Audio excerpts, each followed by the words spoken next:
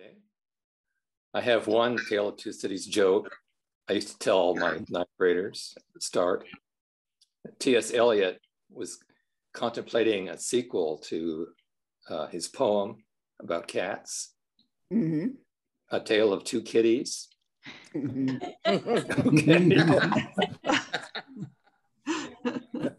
Warner Brothers took that up, didn't they? They probably did. Yeah. Certainly Disney.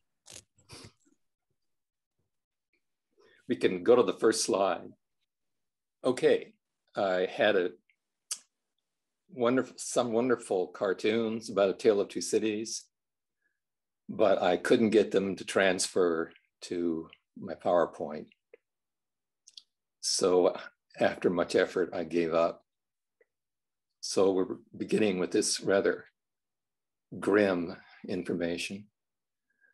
But the point is that Sidney Carton is not the only martyr. He's a fictional one. You'll recognize the portrait of Marat, freshly murdered. He had been one of the leaders from early in the revolution and sometimes blamed with instigating some of the more violent events. And on the right, of course, is Charlotte Corday wearing her Normandy bonnet, which became very popular for some reason after she was guillotined. But I don't know if you know the story of Charlotte Corday. She was a Girondin, a follower of the more moderate party. And she got into Marat's apartment by saying that she had a list of enemies to give him who could be denounced and guillotined. And in the painting by Marat's friend David, he may be holding Charlotte's fake list of enemies, but she got in and stabbed him to death. And a few days later was guillotined, of course. And then we have, of course, Sidney Carton, whom I want to talk more about later, of course, but this is a very romantic image of him ascending the steps here.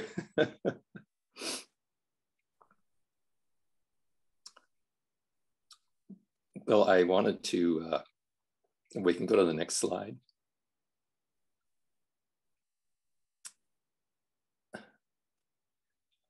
I couldn't resist but put up argumentum ad ignorantium, which, as you probably know, is the demand that your opponent prove a negative or prove that something didn't happen.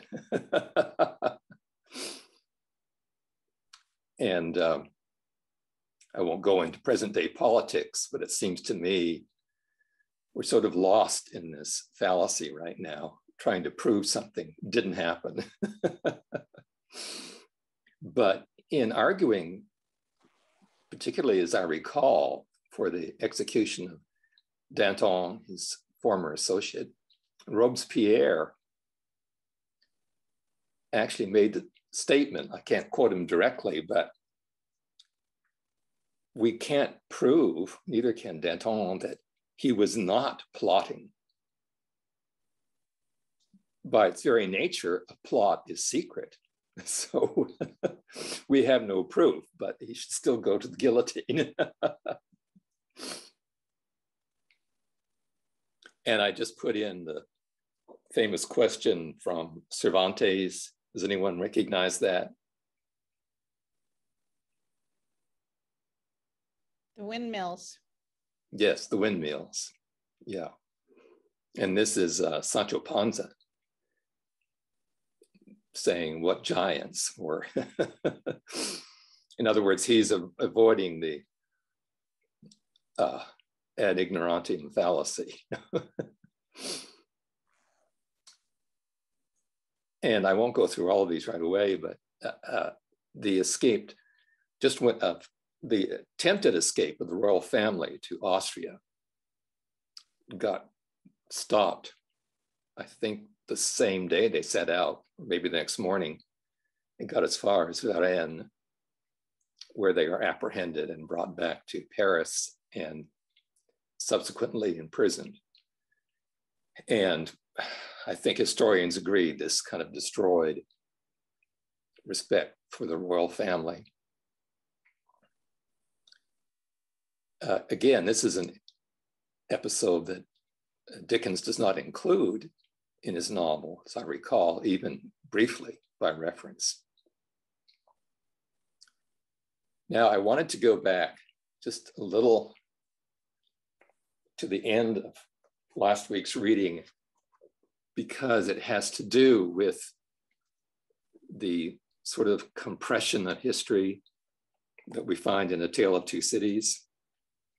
So you might remember shortly after the tennis court oath in 1789, there was what we call the Great Fear from July 20th to August 6th. And this was a time when tenants and maybe tenant farmers invaded the chateaux and manor houses, burning some. In some cases, apparently, they were really looking for the documents that gave the noble or the overlord special privileges and that the peasants or the third estate did not have. And sometimes in the confusion of burning all these papers, the whole place caught on fire. But I wanted to take note of this passage. It's in Book 2, Chapter 23. The fire rises.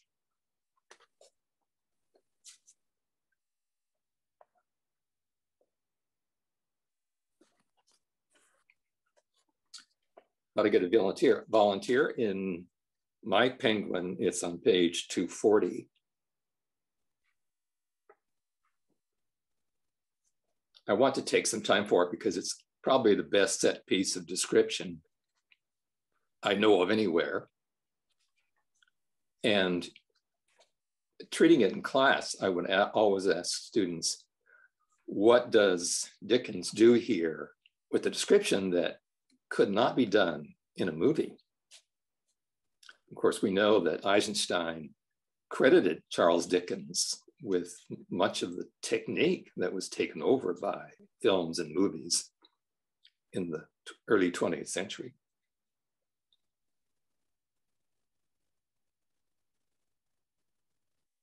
Okay. Do you need a volunteer, Wayne? Yes, I do, to read. The night deepened. Yes.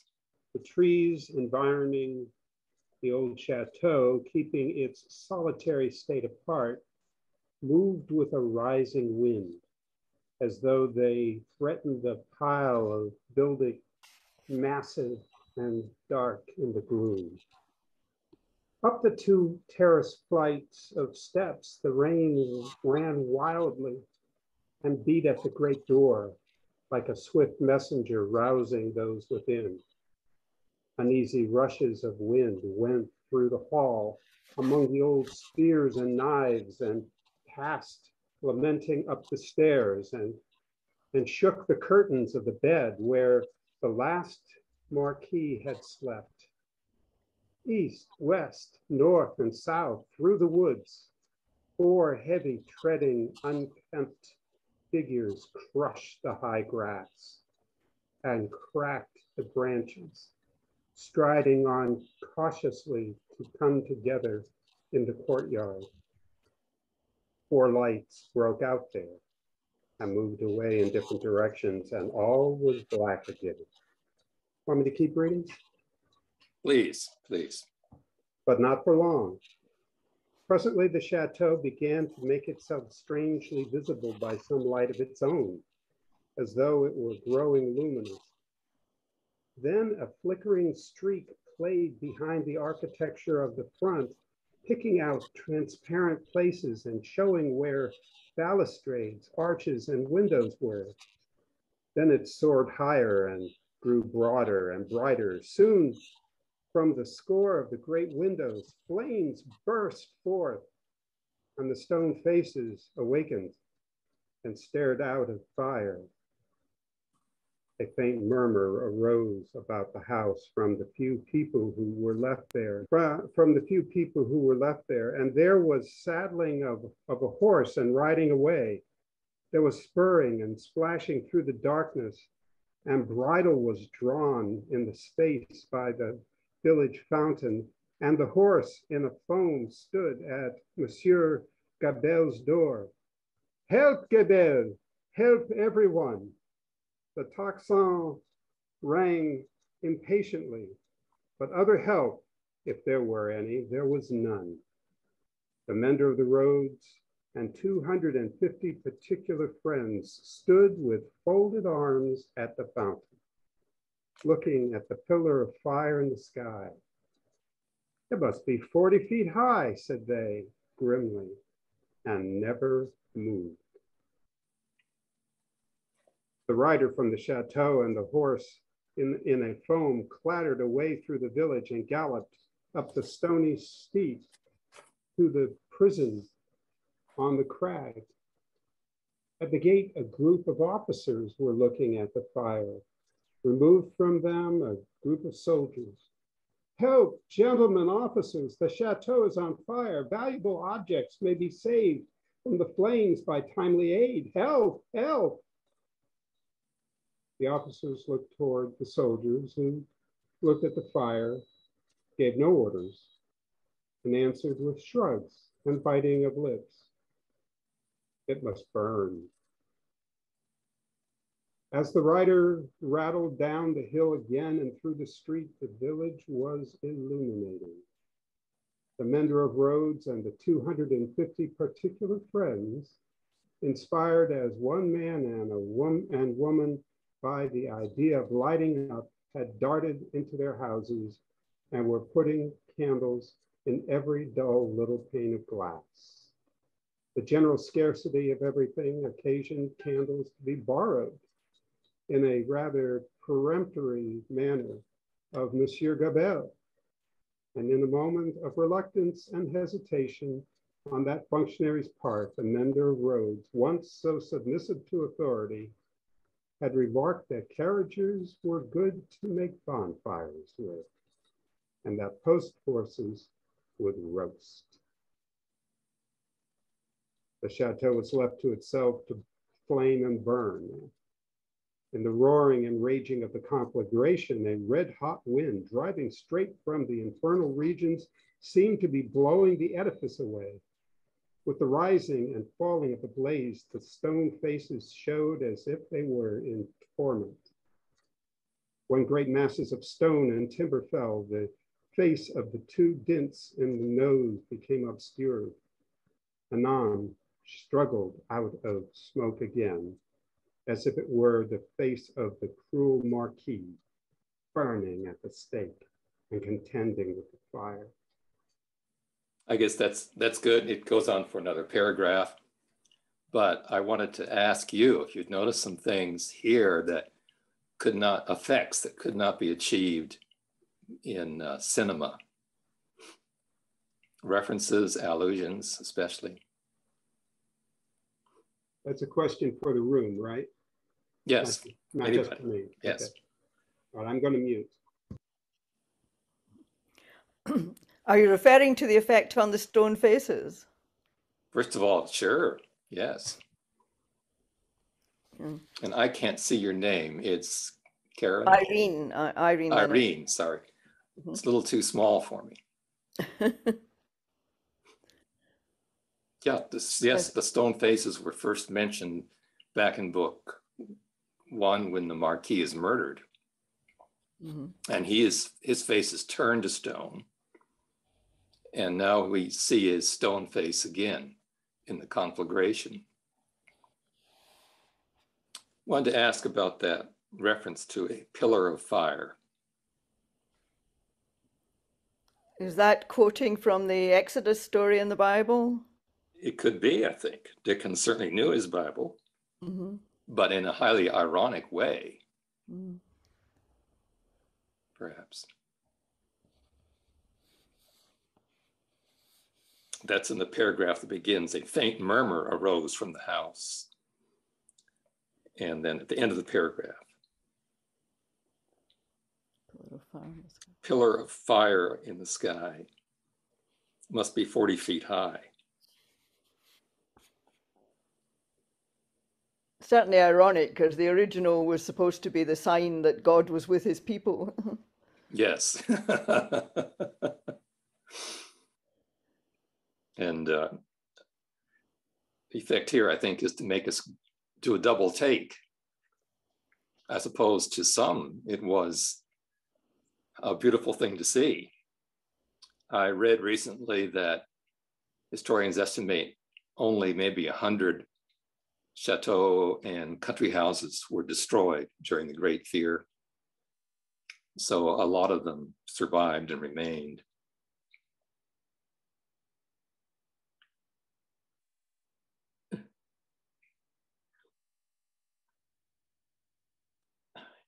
I wanted to point out the last paragraph that we read. The chateau was left to itself to flame and burn in the roaring and raging of the conflagration, a red hot wind driving straight from the infernal regions seemed to be blowing the edifice away. The rising and falling of the blaze, the stone faces showed as they were in torment.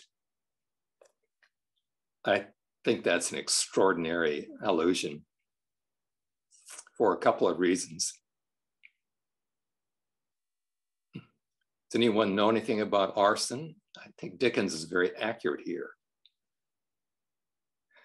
That it's difficult to investigate because fires don't destroy always the means by which they were started. They sometimes do. But this point about the chateau exploding, seemed to be blowing the edifice away. Does anyone know about this problem with, especially with house fires? Apparently a point can be reached when the place does explode. I don't know if Dickens knew that, but he knew a lot. So I think it is actually accurate here. And what else is going on here you could not do in film? Looking especially at a red hot wind driving straight from the infernal regions.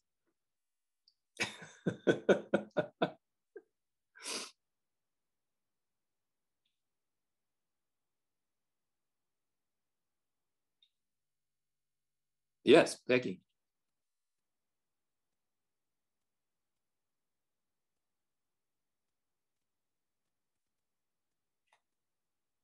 I think you're muted. 800 houses were destroyed. The winds blew in all directions, which is why it was so terrible. Yes. Yes. And a lot of things exploded. They had things that we have things now they didn't have then, like propane stuff. And a lot of things are quite willing to explode. Yes. The only things that were left from my house was the chimney, which was over 100 years old, and the dishwasher. And all the things in the Bosch stainless steel dishwasher survived, but everything else was gone. My goodness. Amazing. Yeah. I'll remember when I replaced my dishwasher. You said it's a Bosch? Yeah, well, except that Bosch has now got Bosch US, so they're all the same. Oh, okay. But it was really scary. And 3 days ago here, the whole weather and atmosphere and everything felt just like before the fire. And there was a lot of lightning in other places. And I don't know, maybe I'll go live on a boat. I think Dickens is hinting here that the fire now is coming straight from hell. the infernal regions. But I think that's a comment on the chateau that in some ways it sat on the mouth of hell. Oh, this has been brought up a number of times, but I think I spoke last week about the great pendulum swing in The Tale of Two Cities, especially when the child is run over. And then we begin to have sympathy for the revolutionaries. But I think this is kind of right at the midpoint of the swing with this destruction.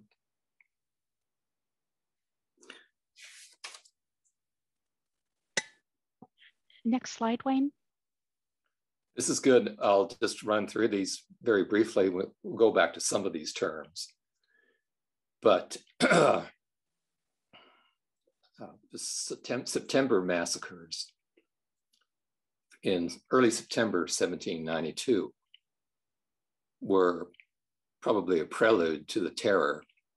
And Dickens does actually refer to these, okay?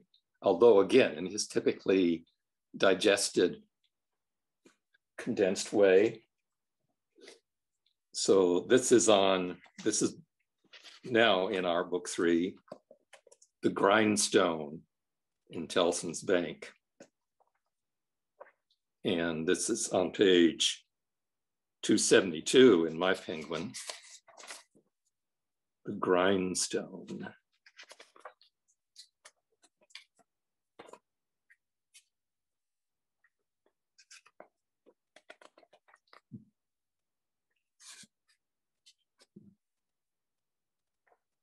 The grindstone had a double handle, and turning it madly were 2 men. Can you find that?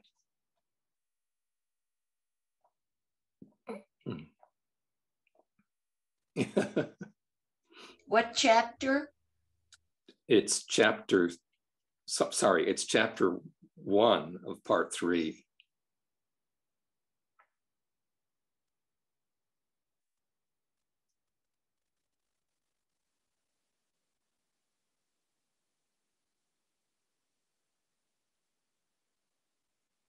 I think this is shortly after Lucy and Miss Pross and Dr. Manette have arrived in Paris, more or less chasing Charles. Any volunteers? Otherwise, I'll read it. I'll read if you like.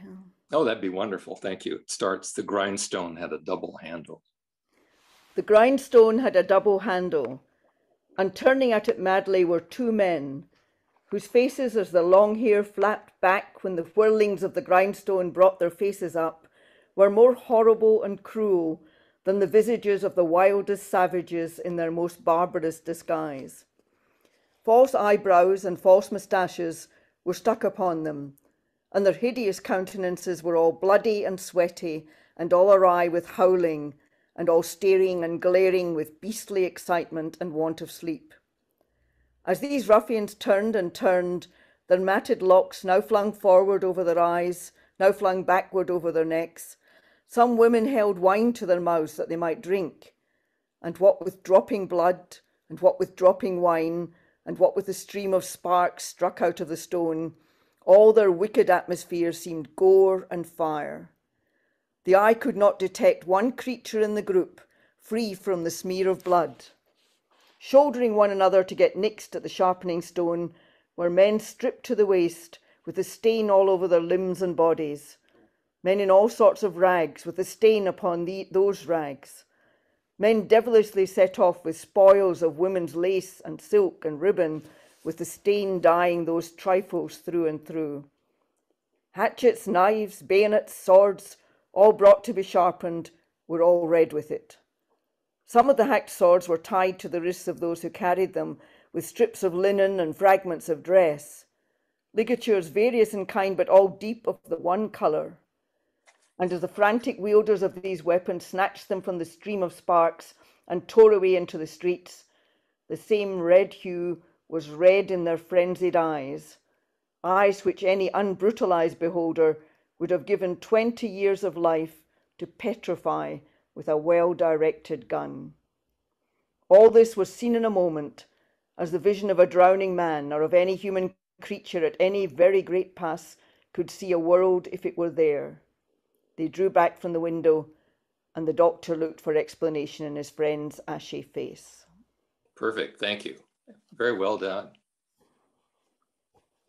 So then a few pages later, I think Manette, excuse me, sorry, Laurie warns Manette that they're executing the prisoners. And it may be the next slide, Courtney, or one beyond that, I'm not sure. Yes, this is it, thank you.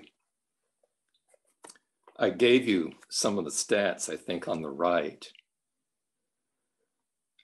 During the September massacres, it's estimated half the prison population in Paris was killed, murdered.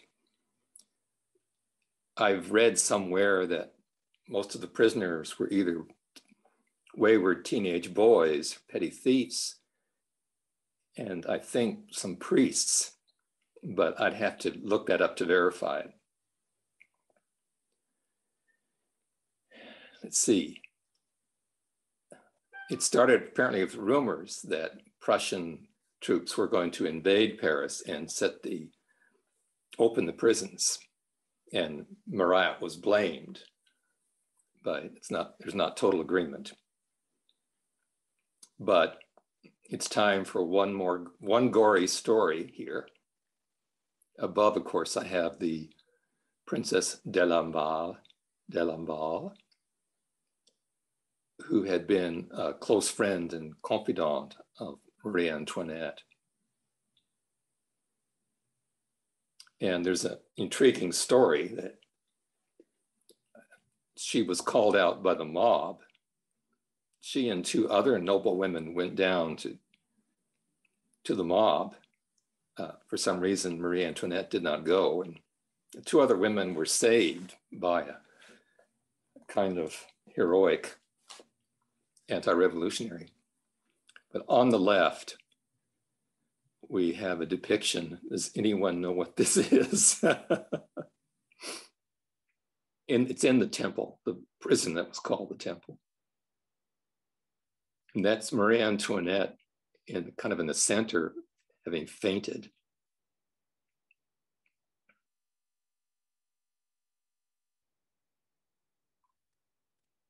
Well, the mob, this is why Paris mob came to be feared, beheaded the Princess de Lamballe. And of course, legend has grown up that they disemboweled her as well, and so on and so forth. But it does appear that the mob beheaded her. And it seems to have been actually the case that someone or some persons who knew how to do it took the head and touched up the makeup and fixed the hair and put the head on a spike and waved it in front of Marie Antoinette's prison window. And of course, the attendants and guards there told Marie Antoinette that her friend wanted to see her.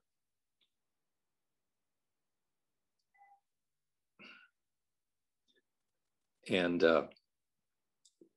Marie Antoinette, not really being stupid, had a sense of what was going to happen and fainted before she could see the head outside her window. If you haven't dealt with ninth graders, I remember one particularly irritating comment about this scene. Well, why didn't she just refuse to go? I thought, boy, you have lived your life taking taxis, I guess. Okay.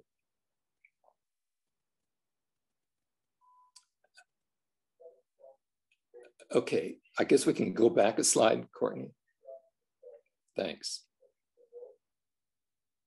Okay, I have next the Law of Suspects, which was passed in 1793. And I guess now we need to go down 2 slides, Courtney.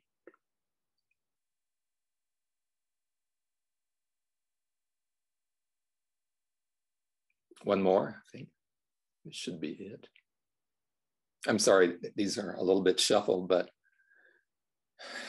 the book 3, as you know, begins with Darnay's trip from London to Paris in 1792. And although it's before the actual Law of Suspects, it is possible maybe Dickens got his years reversed. But I quote from the 5th clause of the actual law. Of course, it's in French. Suspects include those former nobles, together with husbands, wives, fathers, mothers, sons or daughters, brothers or sisters, and agents of the émigrés, who have not constantly demonstrated their devotion to the revolution and established the Revolutionary Tribunal. But as you can say here, you had to constantly demonstrate your devotion to the revolution. And Charles, of course, is highly suspect because he is an aristocrat. He is a marquis. And the great fear of the revolutionaries was that nobility would return to France, revolutionary France, and overthrow the revolution.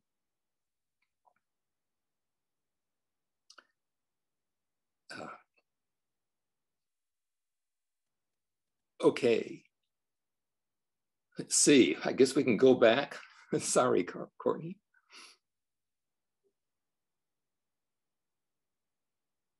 Yeah, it's good. Well, upon Charles's return, we could say that the novel goes into its closing chapters. Yeah. I'm sorry, one more back, Courtney. Oh, I'm sorry. One more. Yes, that's it. Thank you.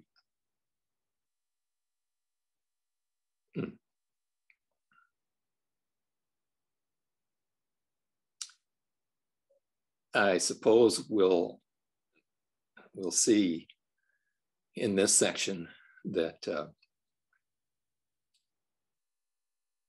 Dickens is extremely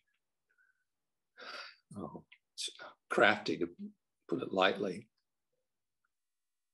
But most of you probably know about Aristotle's beginning, middle, and end, which really doesn't hold, because Aristotle says the beginning of the plot is an event before which nothing happens. Well, that's simply not true.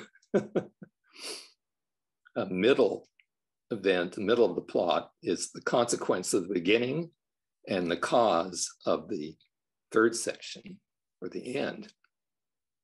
And then the 3rd section, or the end, is something for which there is a cause, but no consequences. And just think about fictions, and we know that's an exaggeration. And of course, Aristotle, I always feel emphasizes the turning point, or peripety. And screenwriters talk about plot points. A good script has at least 2 turning points, not 1. But I want to go on to the trauma plot, and I will talk about more about this. Because A Tale of Two Cities, I think, is a prime example of the trauma plot.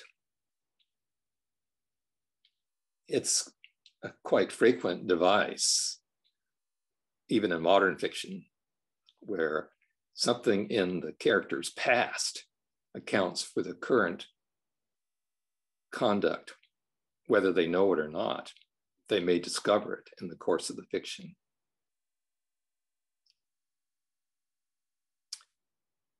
Now, I wanted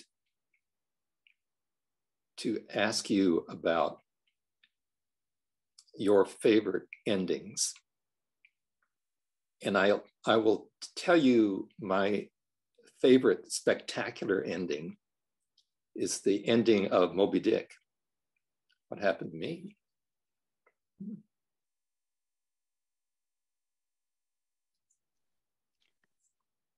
Sorry, Wayne, I stopped the slide share. Let me know if you want it back. Yes.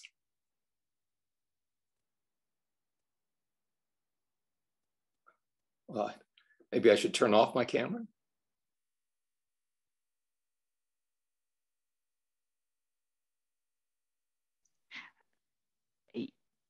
You can turn on your camera. It looks like it's turned off right now. Turn on my camera.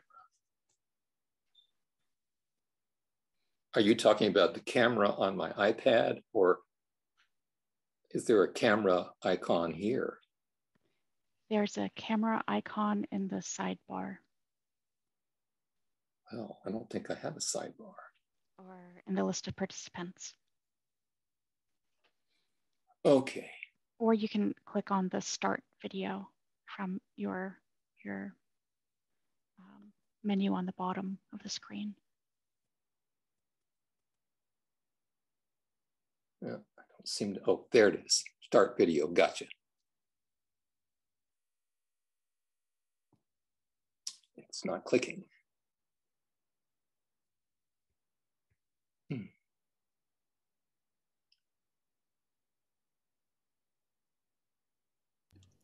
Why don't I put the slide back in your place? Okay, thank you.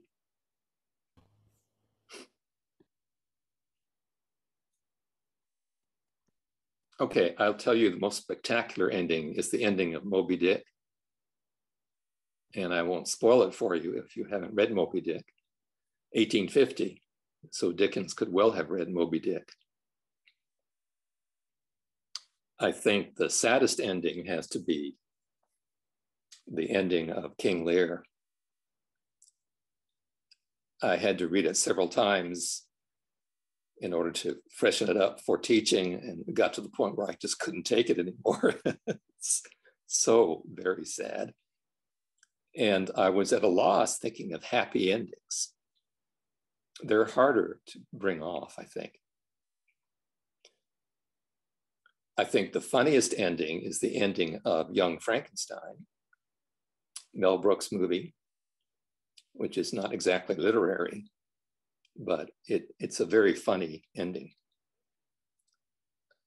As for a little more serious literature, the ending of Twelfth Night, I think, is comical for a strange reason, because if you remember, Malvolio shouts on the happy couples who are getting married, because otherwise it's a marriage plot. But Malvolio shouts back. Does anyone remember?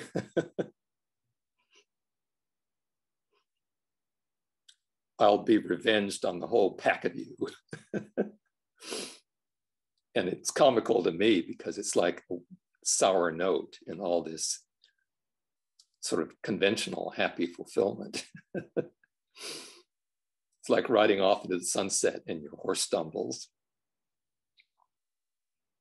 Anyone like to share your favorite endings with us? Wayne, I don't know if you're picking this up. It's Karen here. I've got you, yeah. Okay, I know we're on endings, but before we go further with that, I wondered if we could just take a step back to your notion of the trauma plot. Oh, if you like, sure.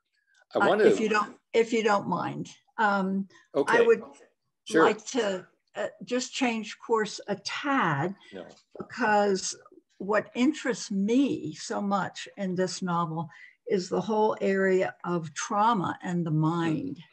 And that resurfaces again in book 3, where Dr. Manet goes back into his trauma, his madness after visiting the prison and not being able to seek the release of Darney. And that just took me back to a comment that I had wanted to make in the last month's session about trauma and the mind. If we went back to book 2, chapter 19, the title of the chapter is An Opinion. In my Penguin edition, it's on page 207, and it talks about relapses from past trauma. He goes into his first relapse after Lucy's wedding. And I just find these 4 pages, 207 to 211, some of the most incredible prescience on the part of Dickens in terms of trauma and the mind. We know since then, I mean, we know from the study of trauma that associations of smell and sight and sound can reawaken trauma. And one of the quotes from these pages from Dickens, one train of associations would renew it right on. We also know from research how looking at coping, and we have this quote about a counterweight to the stress is needed when a stressor is introduced.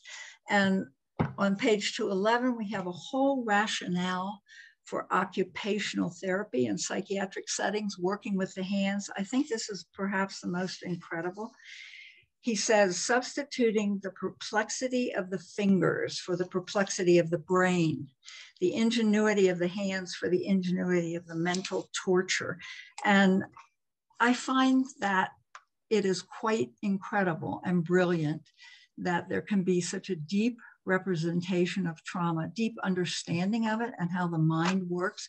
This was in 1859, before any of this was really known. If I were not retired and still teaching and practicing in traumatology, I would use these 4 pages in terms of the mind and trauma for teaching. I mean, the whole notion, it doesn't matter that Mr. Laurie and Miss Pross went on to dismantle and remove Dr. Manet's shoemaker's bench, because he doesn't need that to go back into the trauma. We have cellular memory in trauma. It's in there. And for me, I just found these 4 pages rather jaw-dropping in terms of how advanced Dickens' knowledge was of what it means for the mind and trauma that we know so much about today, but we certainly didn't in 1859. So and on that note, that's interesting. Can you hear me too? Yep.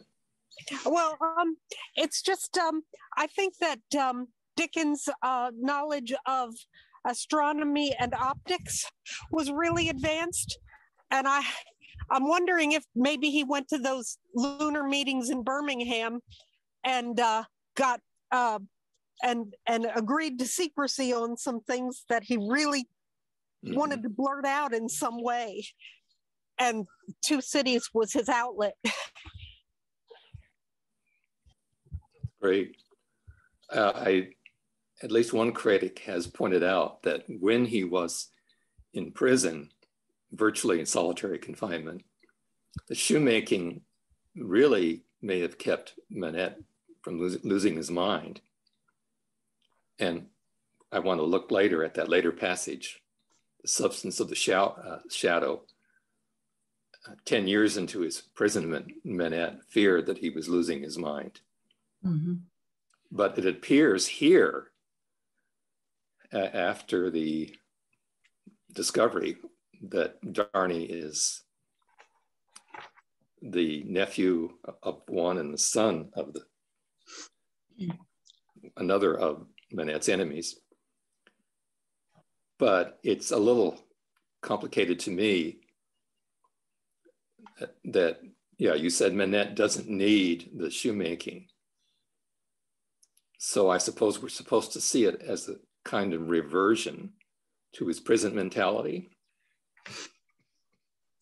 Yeah, it takes you back, just like, you know, we did the early studies of it with Vietnam veterans, where you walk perhaps past something that's burning or a barbecue and it reminds you of burning flesh. I mean, you don't need to be in the moment. Gotcha. We have cellular, yeah. So that's exactly right, Wayne. Okay. So the shoemaking has become regressive for Manette. It, instead of helping him cope, it's taking him back. Yes. Okay. Yes.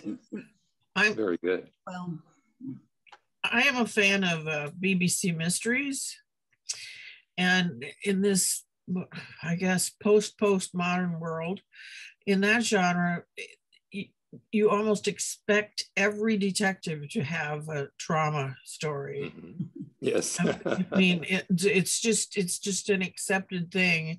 And sometimes, you know, it is the thing that comes forward and helps them to solve something, you know.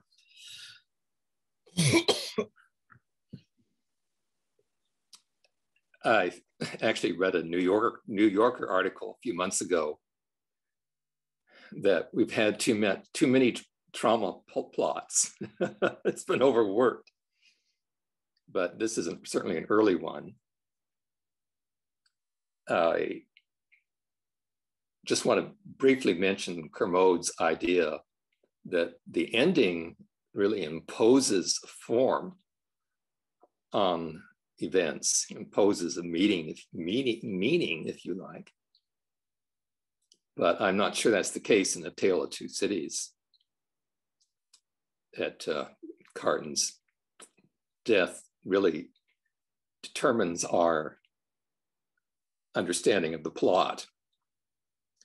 It doesn't seem to me the case. It's a very effective, very moving ending. It's a I think it's absolutely crucial. Yes. I mean, if I wouldn't know where to start. Should I start? Are you gonna tell us, on the other hand, how it is crucial? Oh, Carton's? Yeah. I actually don't think it is, but I'd like to hear what other people think. Oh, well, it's just by sartorially piercing the firmament with number 22, the seamstress, he can then return as the barrier boy who kissed little Lucy, and he can then return. Well, actually, I think he returns in a kind of a butterfly stitch or a retrograde stitch before his actual death, to kiss little Lucy or be kissed by little Lucy, and then to return as little Sid. Yes. Yeah. And also to be the propitiation for France and the Evermonds and everybody else.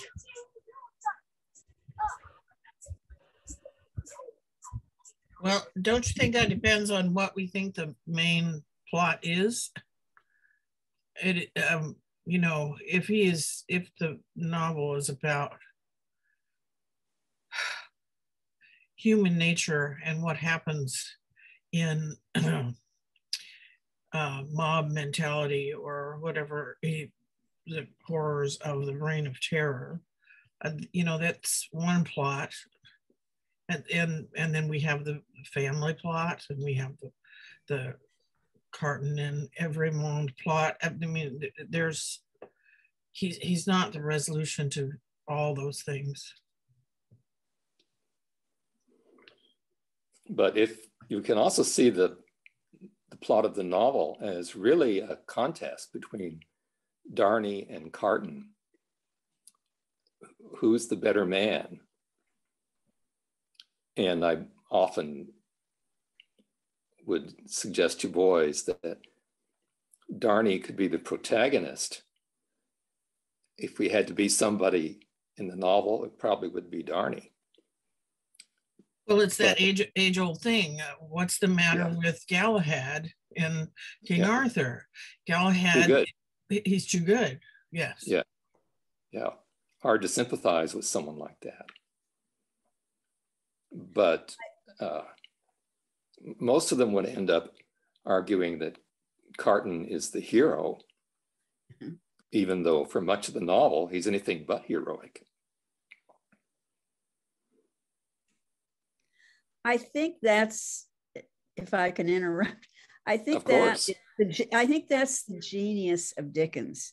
You've got all of these, we've got the trauma plot, the marriage plot, Aristotle's, theory, whatever. Mm-hmm. Dickens was not wedded to any kind of literary theory. True. Just as he was not wedded to any kind of socio-political philosophy. He was wedded to what he observed in life. Mm-hmm. And to, I think there are many plots many points of, the murder of one of the high points, is Miss Pross mm-hmm. slaying Madame Defarge. Yes. That in itself is just a special little story of right winning over evil. Yes.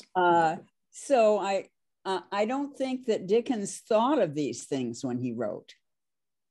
I don't think he thought of, certainly we have evidence that he, planned what was going to happen, but it was usually what was going to happen to individual characters. It was usually a matter of the life of his book rather than any kind of imposed structure. Mm-hmm. I couldn't disagree more. Okay. Good. Actually, I think my high school English teacher pointed this out a long time ago, but I'm not sure. But I mean, it could be my imagination. But somehow, when the guillotine comes down, it's the same time that Miss Pross's eardrum is breached.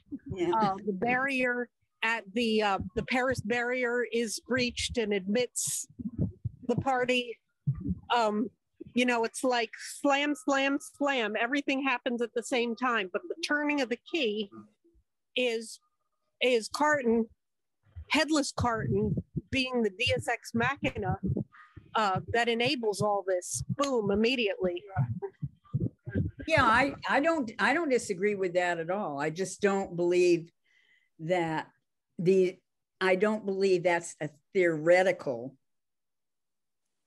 that kind of, that very neat structural coincidence is a matter of a theory of plot design. Well, I agree with that. I think Dickens used what he had, mm-hmm, mm-hmm. but he also imitated, I think, some of the models. We know that he loved Henry Fielding's novels. And Tom Jones has not exactly a trauma plot, but a concealed origins plot, mm-hmm. which I won't give away in case it's delightful to find out when we finally find out who Tom is, for example. But someone whose name I won't mention on the faculty of the Dickens universe, someone told me that Dickens suffered from the anxiety of the influence. And truly, this goes up to what you're saying. And I thought, well, that's really a ridiculous contention. Like Dickens was worried about imitating his models too much. I don't think so. No. Can I say my favorite ending at this time, since you brought up? Perfect, sure. Fielding. Yes. I've got two. One of them is Huck Finn. Yes. Lighting out for the territory, because he's seen civilization, which we're seeing right now in pretty bad shape. Yes. And the other one is 18th century. It's Gulliver's Travels. Mm-hmm. Gulliver prancing around like a horse. Yeah. Goes out to the stable to talk to the horse. Goes out to the stable, and can hardly stand the company of his family.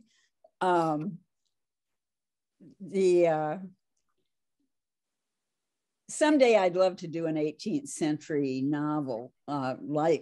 Trouble is they're kind of long, like Tom Jones, together with Dickens at the universe, because the humor in those books is wonderful. Yeah. I've got an ending for you. Great. I just read a very good biography of Tom Stoppard, and one of the dramatic endings that he loved is in a play called The Front Page. Yes. Romantic male lead and is going off on his honeymoon, and he gets out the door. The editor, who really doesn't want him to go, makes a touching speech and gives the reporter the editor's gold watch. Yeah. The hero and the girl go out the door.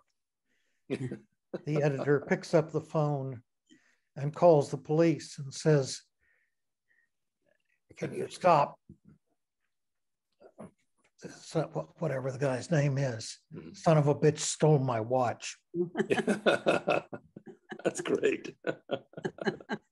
I got a couple of things that I would like to say about the ending of this. In rereading it, it became clearer and clearer to me that one of the recurrent themes is resurrection, recalled from the dead. Yeah. Jerry Cruncher is what was known as a resurrection man. Yeah. And toward the end, Sidney Carton is quoting the Bible about giving up your life for a friend. Yeah.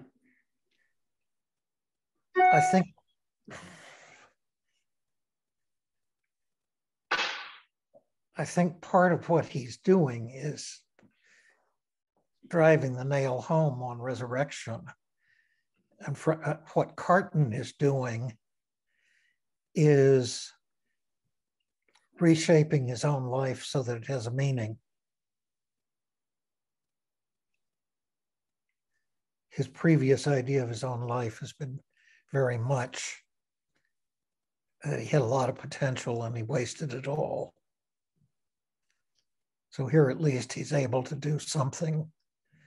And this revises his story because of the way he chose to end it. Very, very, very good. Yeah. I'd like to respond to that, to David's point about this last chapter as an ending. I find it one of the most moving in Dickens, quite frankly. And back to your point, Wayne, as far as who is the hero, I think we could look at Sidney Carton as perhaps a sentimental hero. That's not my original thinking. Valerie Purton, who wrote a book called Dickens and the Sentimental Tradition. It's a 2014 book that I would highly recommend. She designates Sidney Carton as a sentimental hero. And she goes on to talk about this particular last chapter and the ending, and she talks about sentimental tears. I don't know how many of you cry when you read Dickens at various points, but a lot of people have described that emotion. And this is a beautiful quote. She says, "Sentimental tears, not to be dismissed as unintelligent simply because they do not involve the intellect. Perhaps when we cry reading Dickens, we are losing our identity, but experiencing the ecstasy of being purely, merely, irrationally human." And I Great. think this whole book takes us into a shared human experience. It doesn't matter which group. I mean, your stout article that you sent out to us was so helpful, I think, Wayne, in terms of the indifference to individual distinction. I mean, we're caught up really with the ability to identify with both of these tremendously polarized groups. And that's the strength of it. I mean, the every one singular becoming the many. The whole shared experience of that is so tremendous in this novel, to me. If you haven't seen the 1935 movie, the ending is handled very well.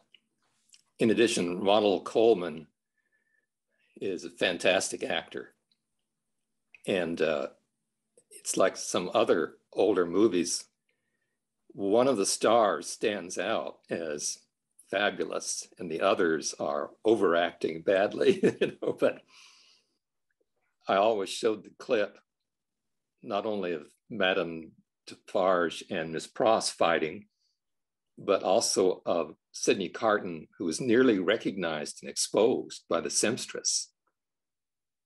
And I couldn't find the clip of that on YouTube anywhere. It's both those scenes are, of course, near the end of the novel and near the end of the movie. But the dialogue with the seamstress, as played by Ronald Colman, is fantastic, really fantastic.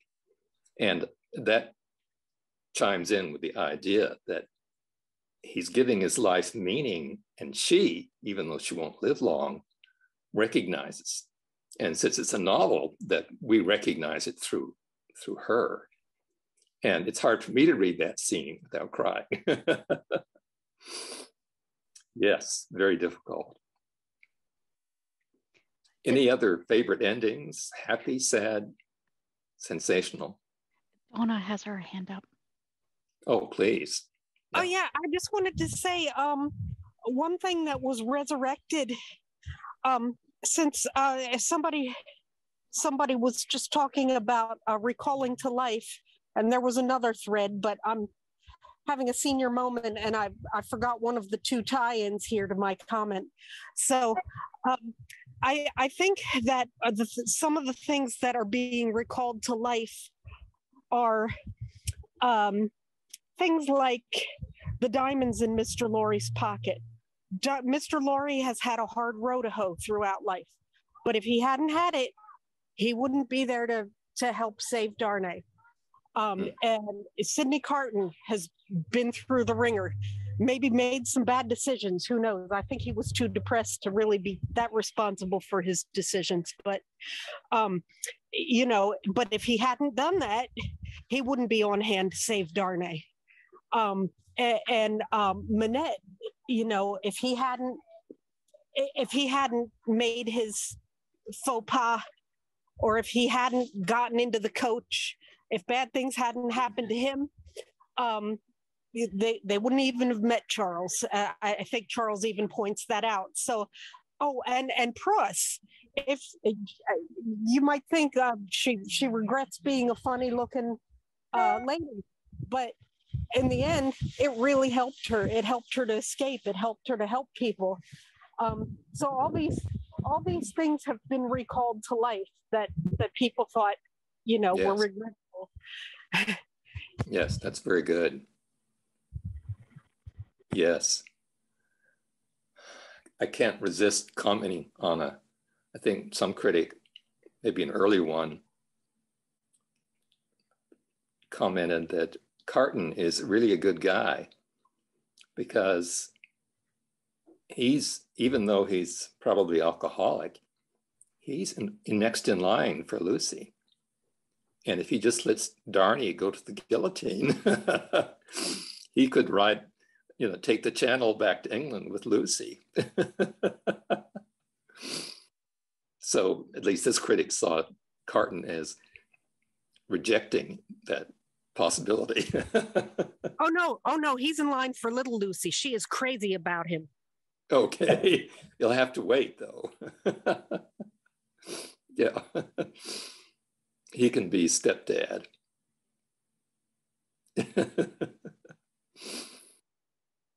Yes. Well, excellent comments on this ending. Yeah, the last point I'd make about Kermode, who goes on to say that in the novel, there's a balance between form, that is plotting, and verisimilitude.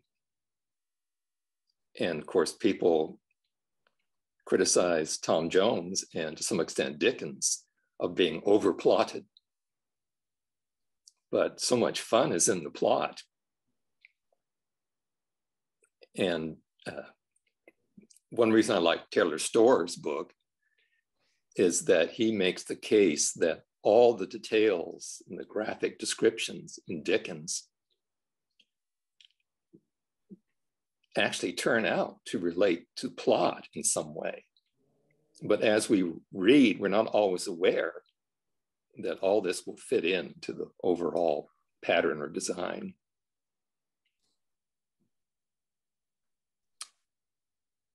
Now, I want to look at Manet's manuscript, because for a long time, it has struck me that his manuscript, when it is read before the tribunal, is recalling to life the abuses that he suffered under the old regime. And it's not an entirely good thing, because Manet has just been able to free Darney on the basis of Manet's being imprisoned in the Bastille. He's a hero. But that doesn't last long when the manuscript is read. So recall to life can have a double meaning here. Some things in the past are possibly left unknown, but the manuscript, the substance of the shadow, really is the, what's the word in a puzzle, the keystone in the plot structure. Everything clicks into place after we read that. Someone mentioned, a couple people have mentioned that the novel is not popular in France. And I think that this might be a difficulty, because with the sacrifice of Carton and the dialogue with the seamstress, and we might feel the pendulum has swung, but then Manet's manuscript is so powerful, at least I find it powerful, that it's like a double blow after the early outrage, the Marquis running over the boy. And after all, our villains here are all French. Am I wrong? Barsad's kind of in the middle, but it's Defarge's are, especially Madame Defarge, of course, who is based at least on more than one actual figure. But the last part of the book does seem to give us a really dark notion. I wanted to look at the substance of the substance of the shadow, partly because I think it's brilliant writing, and it may, I don't know, give away some of Dickens' technique. This is chapter 10 of book 3. And remember, this is being read as evidence before the tribunal, if I'm not mistaken. And I've already mentioned that Dickens is relying here on a long history of Bastille literature, very, very popular. Some of it reportedly by escaped prisoners. Maybe the best novel is by Alexandre Dumas, sometimes known as the Man in the Iron Mask. So I, Alexandre Manette, unfortunate physician, native of Beauvais, and afterwards resident in Paris, writing this manuscript. And it's, of course, a wonder that it's found. Do you remember who finds the manuscript? Defarge, he went looking for it. Yes, Defarge knows it's there. And there's a foreshadowing passage much earlier in the novel where I think people in the wine shop are talking about a discovered manuscript. But yes, Defarge knows or suspects it's there. Yeah. Any speculation as to another reason? He knows it's there.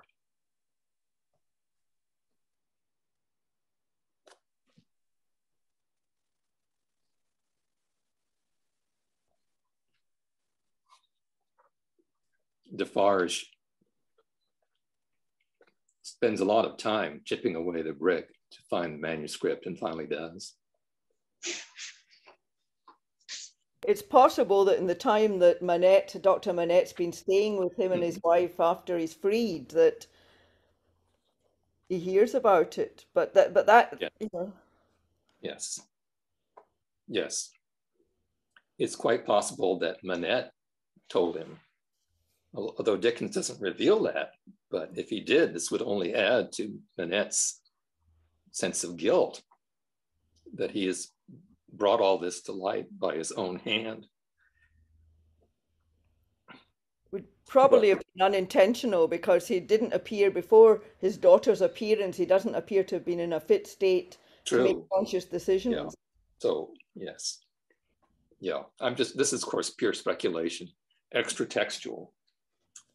But the one thing that puzzled me when I was reading it this time is when you see the storming of the Bastille and you see Defarge trying to find the document, he doesn't appear to find it, or there isn't a distinct there of action that would give him a chance to do it. And then at the end there, he has it.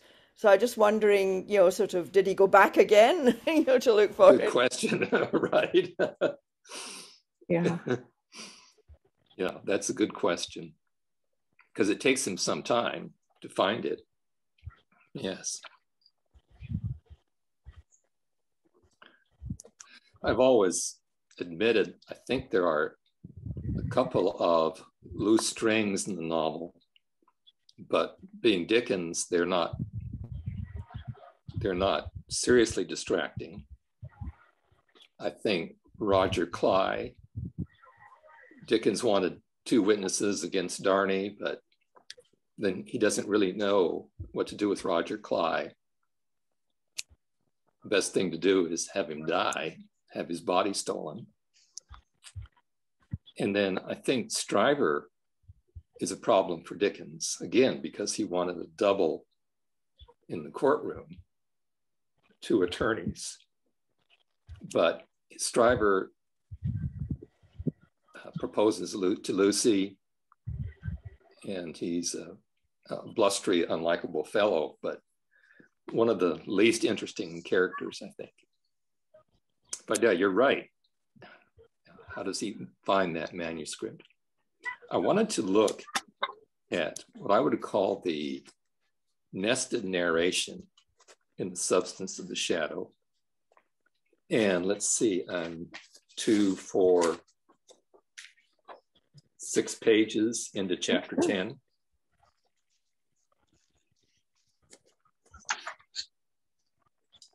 And the picture of the Evremond brothers here is about as condemning as it can be.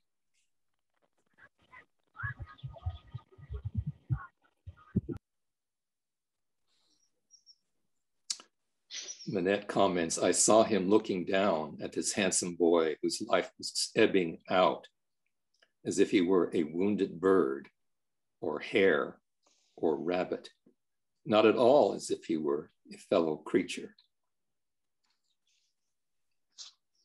So, but then I'm going to go down just a few more paragraphs to the beginning of the boy's narrative.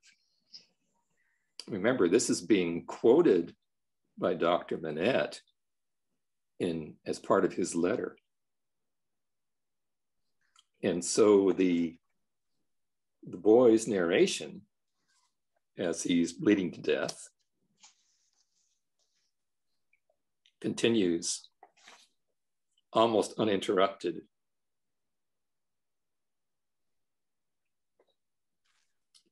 for another 2 pages.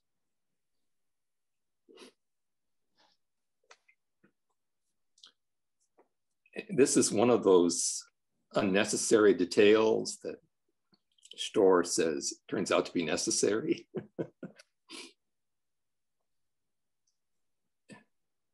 Boy has just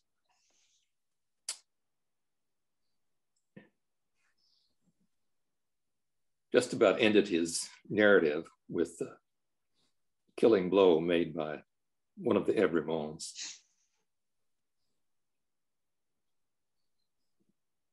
My glance, this is the boy, my glance had fallen. Oh, no, excuse me. This is Manette, I'm sorry. My glance had fallen but a few moments before on the fragments of a broken sword lying among the hay. That weapon was a gentleman's. In another place lay an old sword that seemed to have been a soldier's. Now lift me up, doctor, lift me up. Where is he? So I drove generations of students crazy by asking them on a reading quiz or a test, explain the significance of this short passage describing a broken sword and then an old soldier's sword. And they handled it pretty well. Of course, Evremond has broken his own sword, apparently out of shame for having stained it with the peasant's blood, for having actually fought a peasant boy.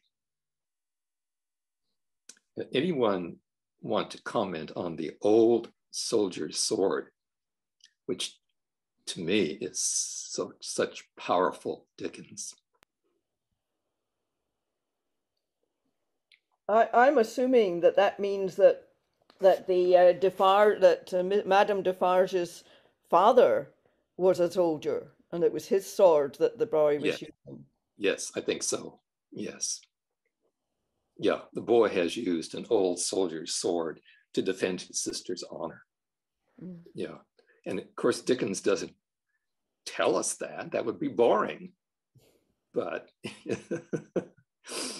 if we stop for a moment and look at that sword and think about it, then it hits us. Yeah. Donna had her hand up just a little while ago. I'm sorry, I'm not using my menu here.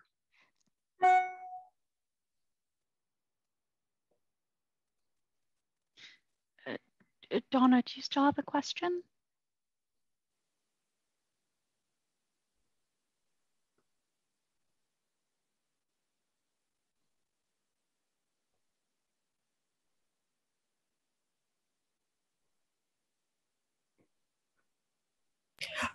I found a way to mic up. So, I think in the substance of the shadow, a lot of things got recalled to life, like yes, like the letter to the authorities, and just like the artifact that Darnay was describing that had been burned, where they looked through the tower in England, and they found they found something burned up that nobody could read. Perfect. That's the foreshadowing. Yes. Yeah. So it's like first his witness was recalled to life, but then his other witness was recalled to life. And I mean, and both were in a very bad way. Like at first, he couldn't witness against the Evermonts, and then later, in witnessing against the Evermonts, he was witnessing against himself in a way that I think is aligned with Scripture. What Scripture? Could you explain? I believe there's something in the Bible about people being condemned by their own words. Okay. And I thought that was why Manette was so bummed out on Christmas Eve and completely relapsing, the worst relapse we ever saw. It's because I think that's when he figured that he was in a state of perdition by his own witness, or Yes. something analogous. Yeah, his own testimony. Yeah. I find The Substance of the Shadow, again, to be a fabulous piece of writing. If I were teaching writing, I would certainly want students to examine this chapter very carefully. For one thing, I think Dickens has a perfect control of tone here. The boy sounds different from Manette, and Manette sounds different from Dickens. In my view, anyway, you can tell them apart. Does anyone think of other 19th century novels that have most of the fiction related to another character, who in turn, presumably, is relating it either to a narrator or directly to the reader? But so at least one famous novel comes to mind some years before A Tale of Two Cities.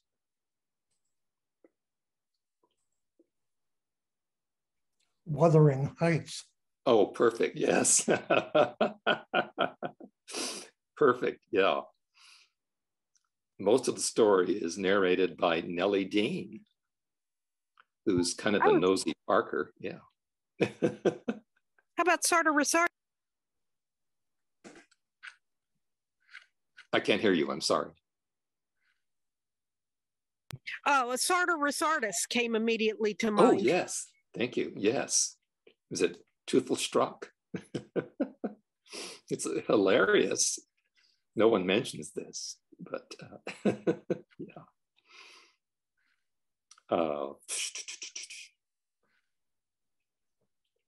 But I think like Wuthering Heights is actually narrated by a tourist named Lockwood, who is quoting Nellie Dean.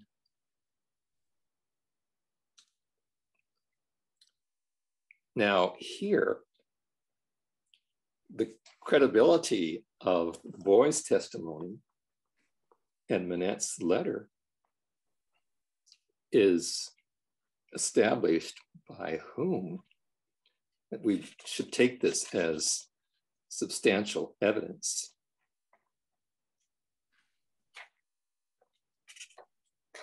By Manette? Well, yes, and by even more surprising person who hears the letter read.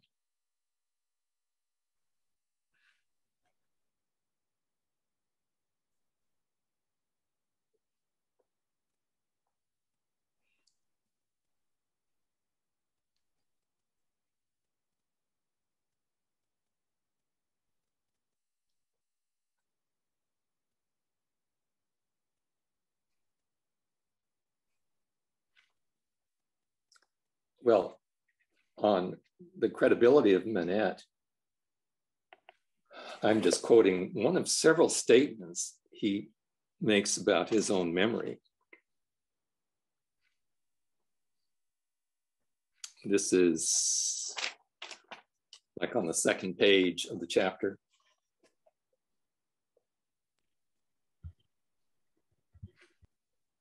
Oh yeah, he says he's still of sound mind. Yes, exactly right. Yes. I repeat this conversation exactly as it occurred. I have no doubt that it is, word for word, the same. I describe everything exactly as it took place, constraining my mind not to wander from the task. When I make the broken marks that fellow here, I leave off for the time and put my paper in my hiding place, right? So he's claiming, yes, just as you said, this was written in the 10th year of his captivity, towards the end of the 10th year of his captivity. And at least once more, he claims that he recalls this distinctly and accurately. So does this shed light on Dickens' own narration and what he considered truth? And what makes a narrative true, in other words? Manette is saying his memory is so clear at this point that the narrative is true.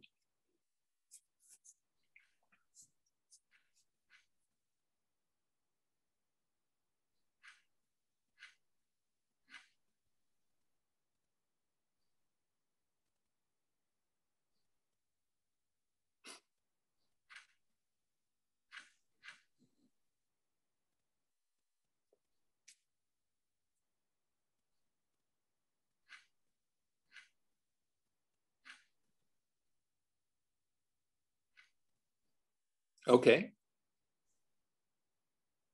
I thought it was interesting that Manette claims to have complete veracity here, but Dickens has to exercise a different kind of veracity in his writing.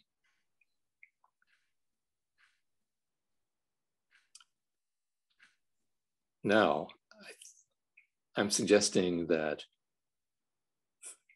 when the letter is read, it gains more credibility from an unexpected source.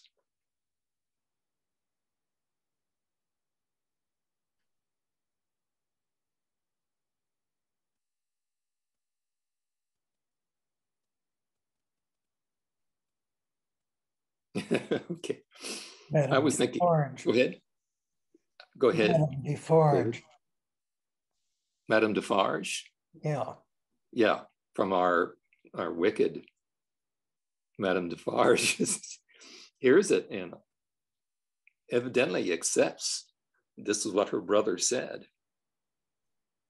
So it's a strange twist of events. Okay. They can go to another slide, Courtney. Okay, already shot this one. Okay, yeah. Yeah, this is the last, I think. Couldn't resist Classics Illustrated. Am I the only person here who, as a child, used to look forward to the next issue of Classics Illustrated? Yes, oh, I love them. You're not the only one. I'm sure we all did. I did. Yeah.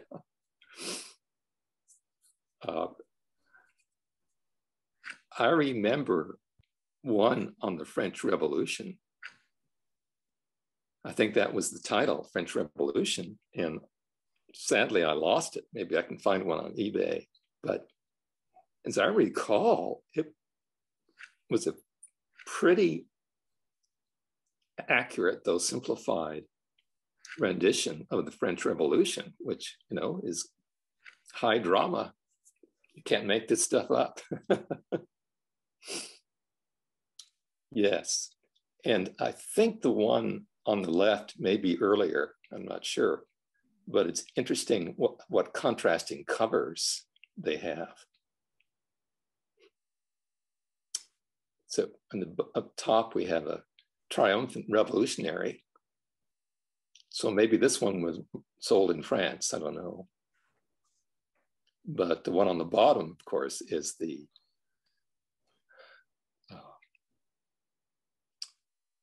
death of Carton about to occur.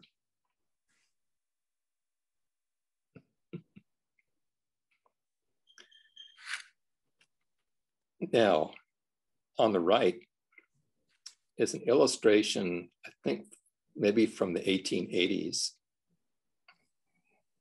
I couldn't find one by Fizz showing the standoff and then later actual fight between Miss Pross and Madame Defarge. So these are two sturdy women here.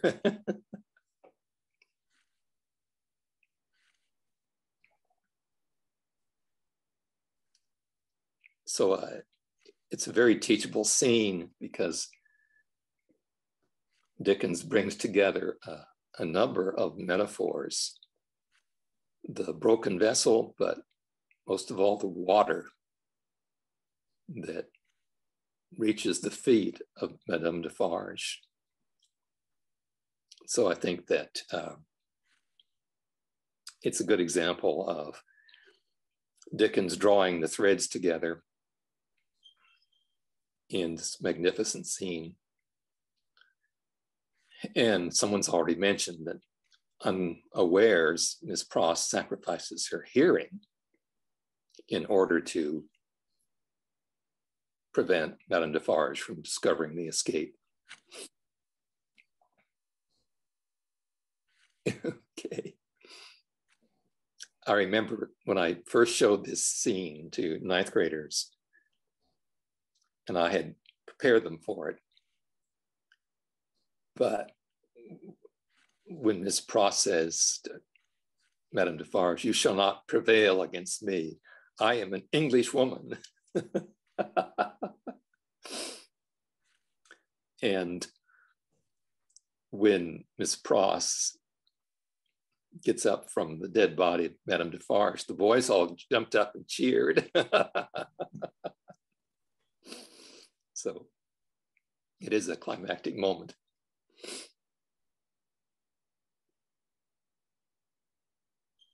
There were, of course, other movie versions of Tale of Two Cities besides the one in 1935. There was one in 1958 I didn't know about, starring Dirk Bogarde. And there was one in, I think in 1980, starring Chris Sarandon, playing a double role as both Carton and Darnay. And then there was one made for the French, I guess, bicentennial in 1989.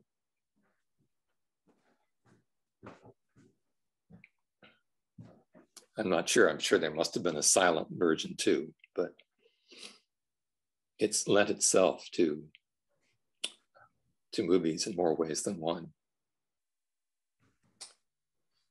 Okay, I'm sure I've missed somebody's questions.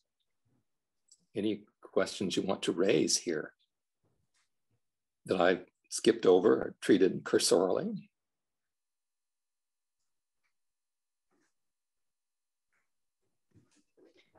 Trudy and then Martha.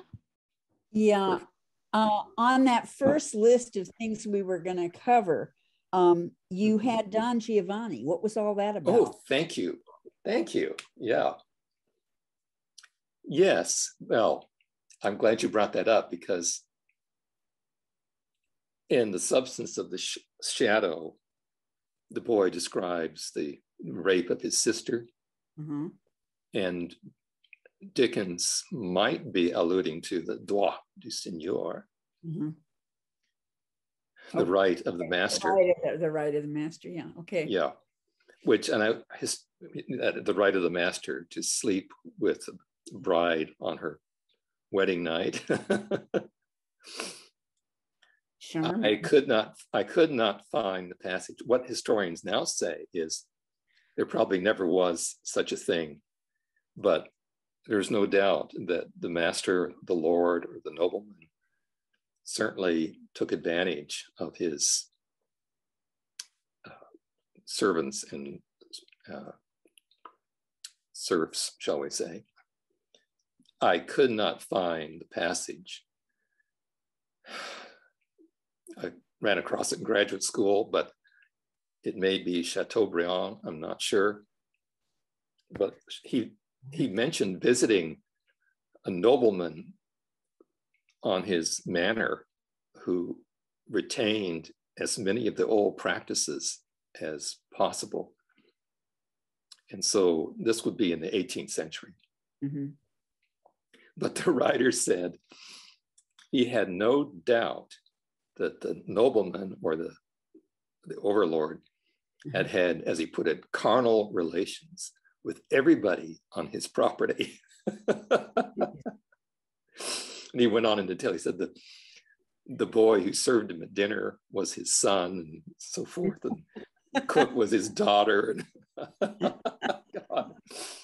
And that's what the boy is alluding to, probably not the droit de seigneur.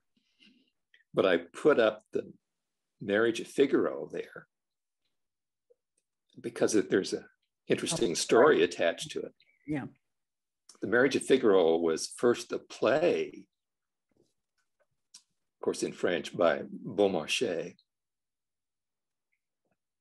but it represented the droit de seigneur as, of course, one of the problems in the drama.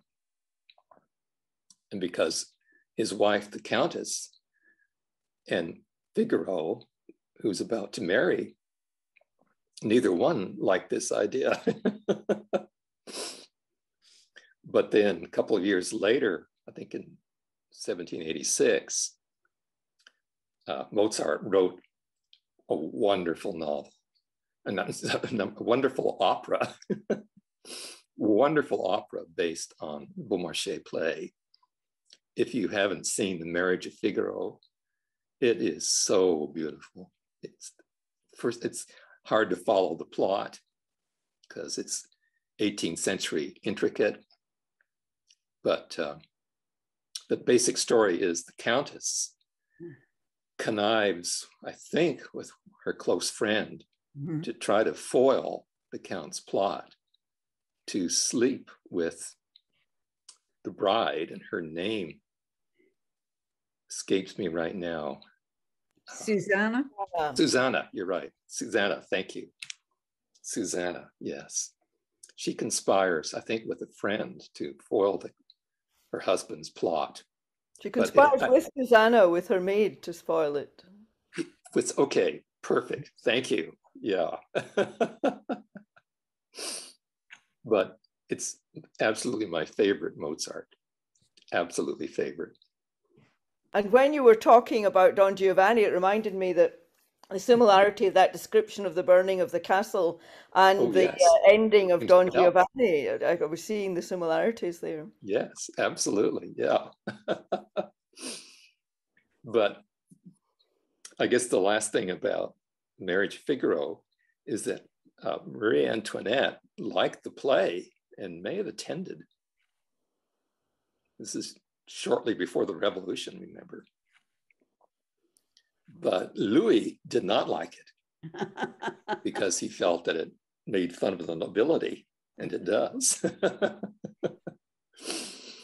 As it happens, we were watching a version of Don Giovanni yesterday, and my question was why the libretto is Italian when it was Mozart, the German speaker, who composed it, and it was set in Spain.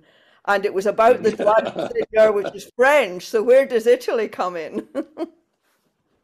Yeah, well, I'm not even sure that opera, serious opera was with an Italian libretto, really until Wagner. The only things that were done in German were Singspiele, low comedy like Magic Flute. Yes.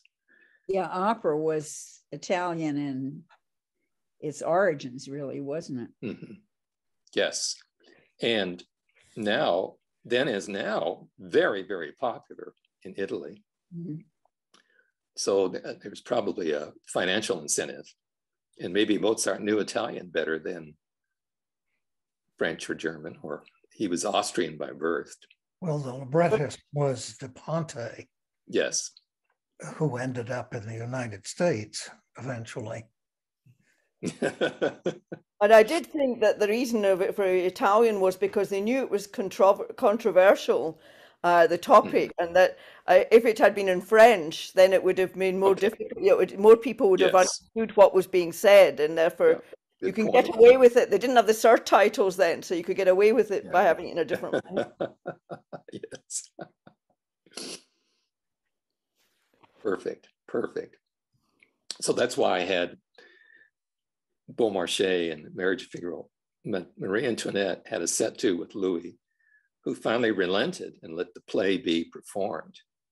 And I guess I already said that it's not impossible that Marie Antoinette also saw the Mozart opera. What about Dickens' connection? He loved the theater, but I don't see the opera coming up. Good question. In his, there were actually three: the Barber of Seville, and the Marriage of Figaro, and I've forgotten the third one. La Mère Coupable, the guilty mother. Yes, yes. Thank you. I wouldn't be surprised if Dickens had seen the play, if not the opera. Yeah. Yeah. Except, he alludes to so much, but I don't see him alluding to music much, to opera. But he alludes, but not in an academic way. You know how we academics are. We like to show off all we know about our topic, right? True. He really, I think, was felt the fact that he was not university educated and stayed clear of those things that were, well, they're hundreds, so many Shakespearean allusions, particularly. Yeah, but that was more lingua franca, don't you think? Yeah, probably. Yeah. I've long suspected that Dickens probably was pretty fluent in French. But, he went to Italy, right? And he went to Italy.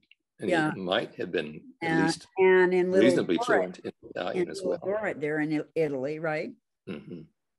But we would never see that in the novels. No. Never makes it show, although I'm just a suspicion given the time he spent there and how much he enjoyed France.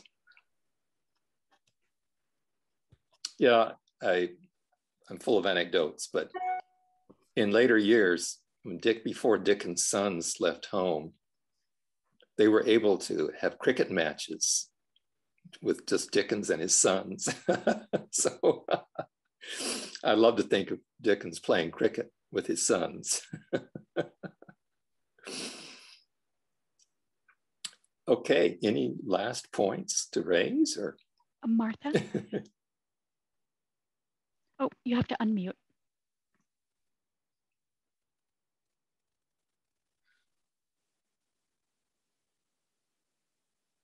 Martha, do you have a hand up? She does, but I think she's frozen.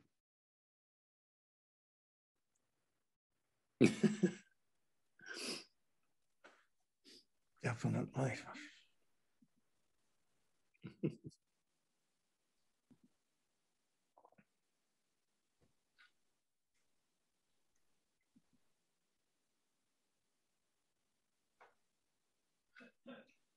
I know recently there's been a lot of Wi-Fi going down. I had that problem just a couple of days ago, sudden Wi-Fi going down in the middle of a Zoom meeting.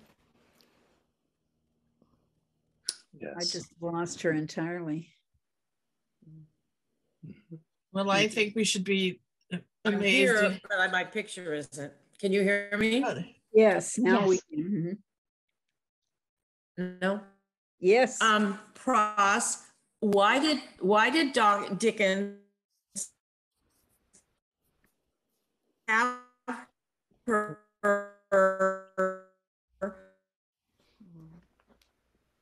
permanently lose her hearing?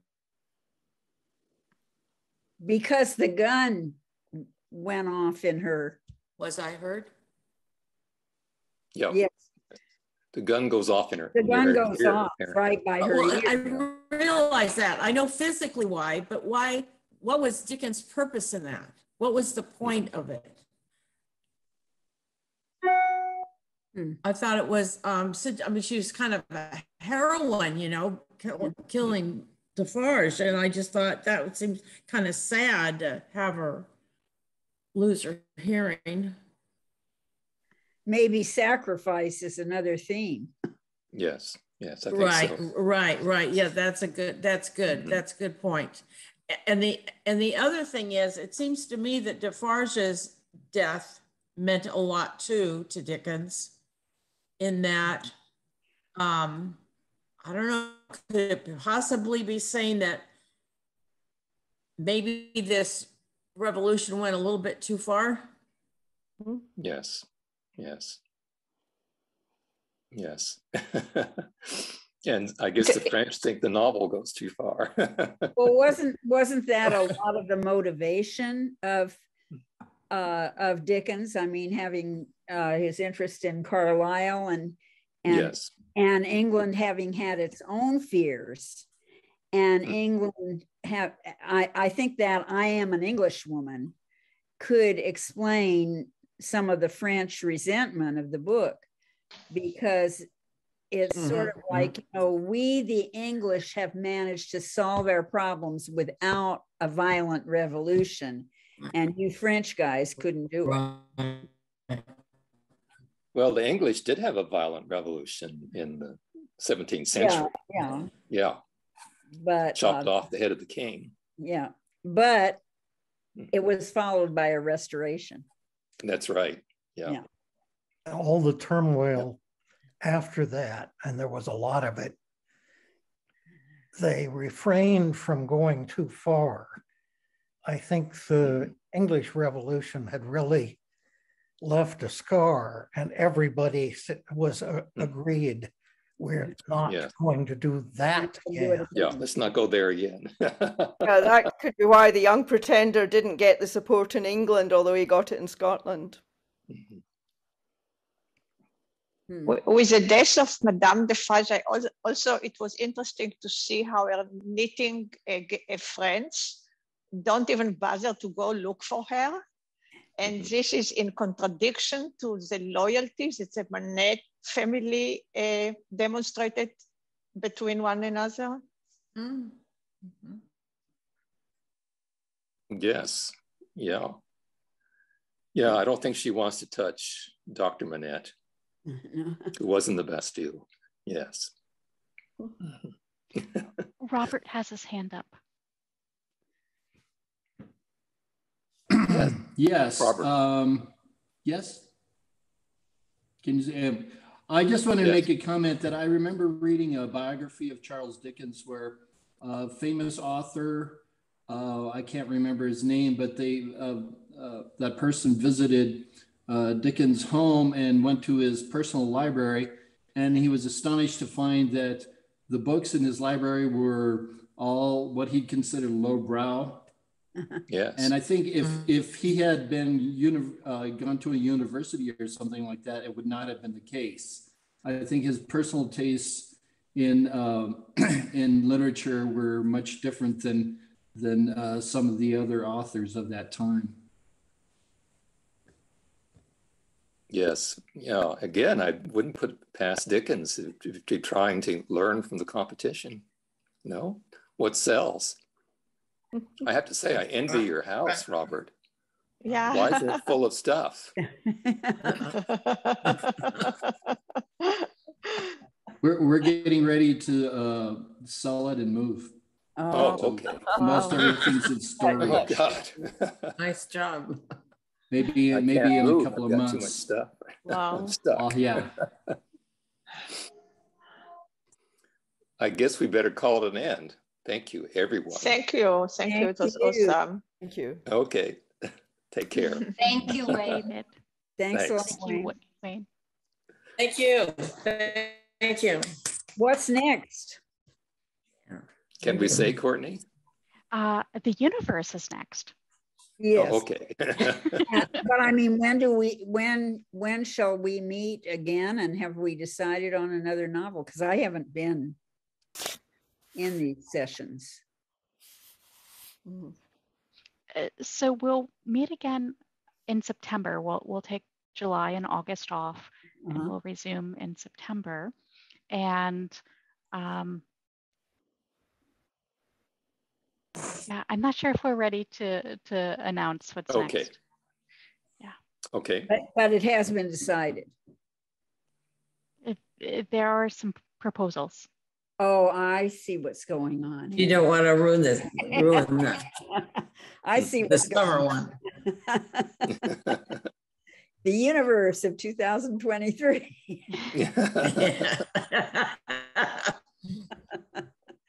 Okay. Well, thanks again. Have to be. Thank you. Thank you. Thank you very much. Thank you, everyone.